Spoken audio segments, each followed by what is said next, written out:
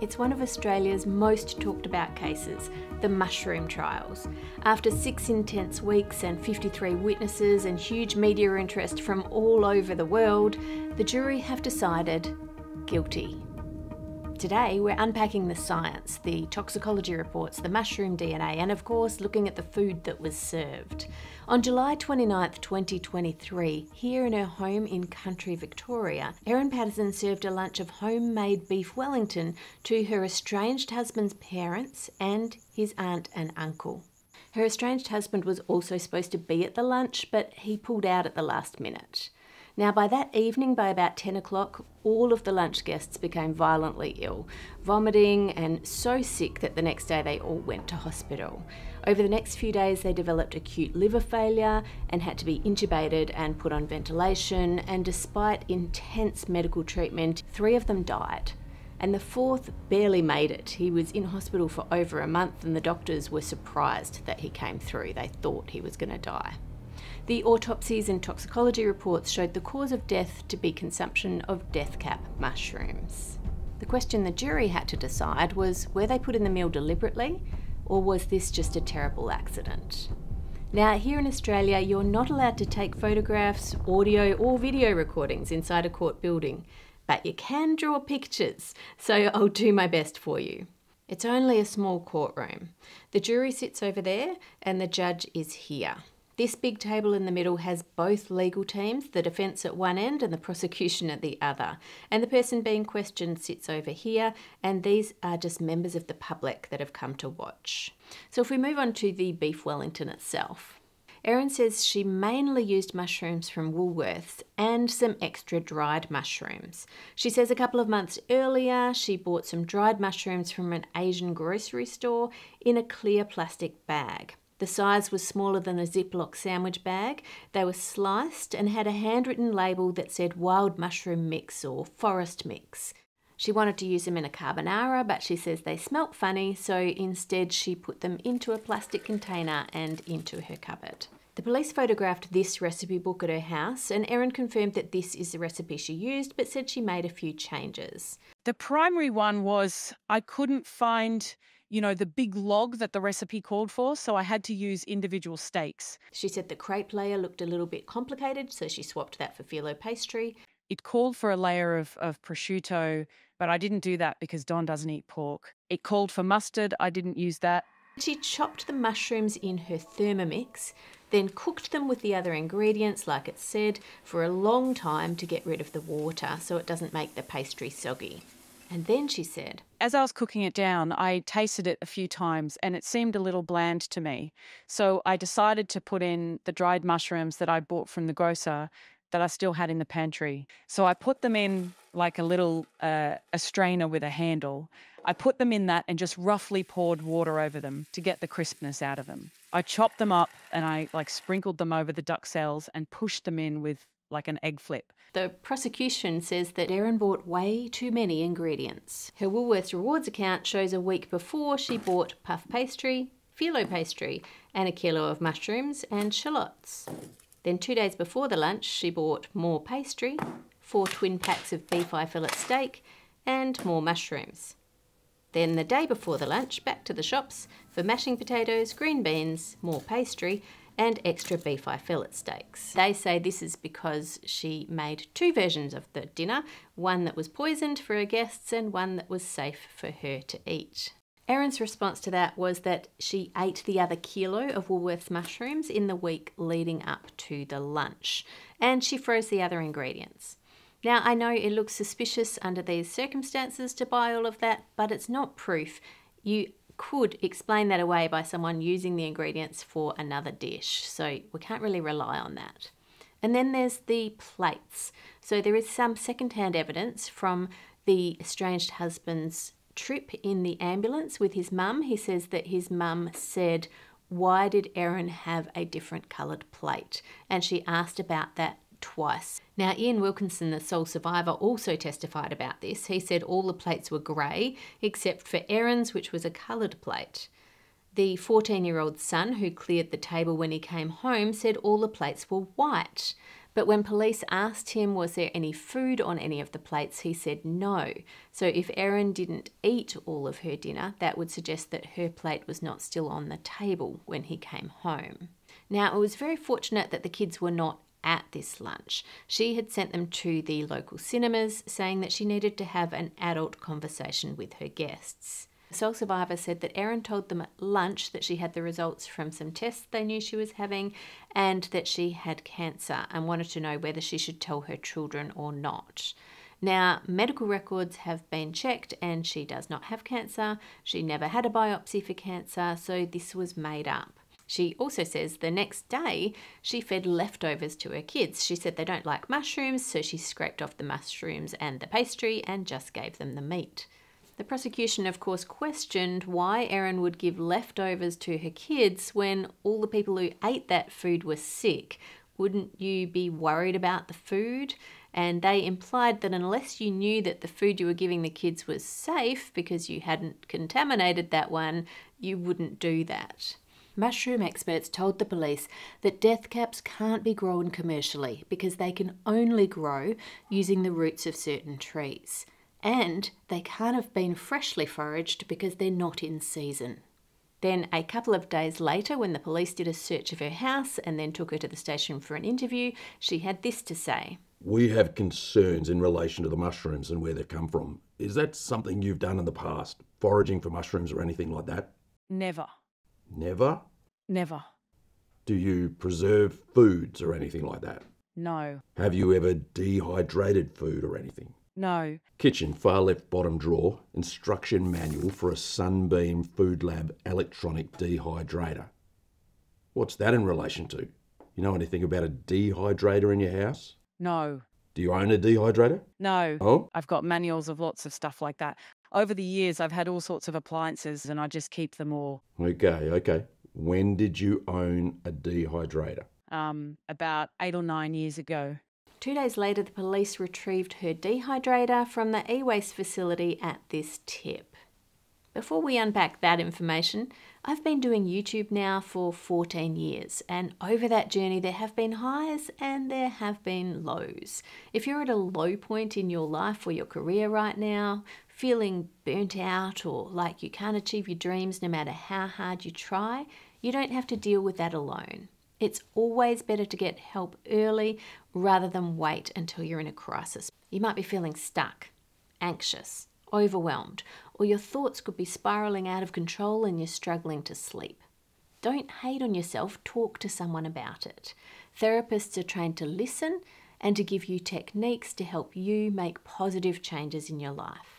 Today's paid partner, BetterHelp, is on a mission to make starting therapy easier. You just fill out a questionnaire and they will match you with an appropriate therapist as soon as possible.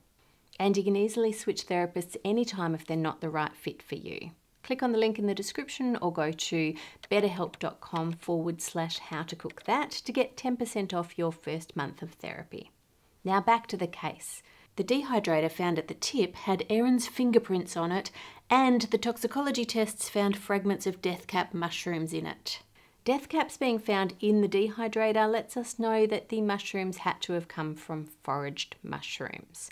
But it doesn't prove that it was deliberately added to the meal. It's highly suspicious because she dumped the dehydrator, but it's still not absolute proof. She also says in 2020, back in the COVID lockdowns, Melbourne was one of the most locked down cities in the world, she started foraging for mushrooms. And she says she's been foraging regularly since then, including on walks with her kids.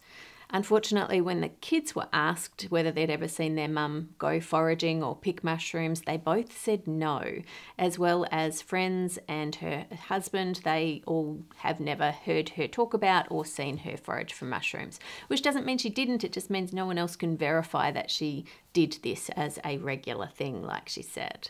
Now she's thinking she may have possibly put some of her dehydrated mushrooms into that same container. So she thought they were from the Asian grocery store, but they were actually a mixture of both. Now, the leftover pastry and the mushrooms that she scraped off, she told the police exactly where to find those leftovers in the bin. So they went and got those and sent them for testing. First, they went to Dr. Camille Trong, who's a mycologist or someone who specialises in studying mushrooms. She took tweezers and picked out pieces of mushroom that she could see and looked at them under a microscope. She was specifically looking for spores.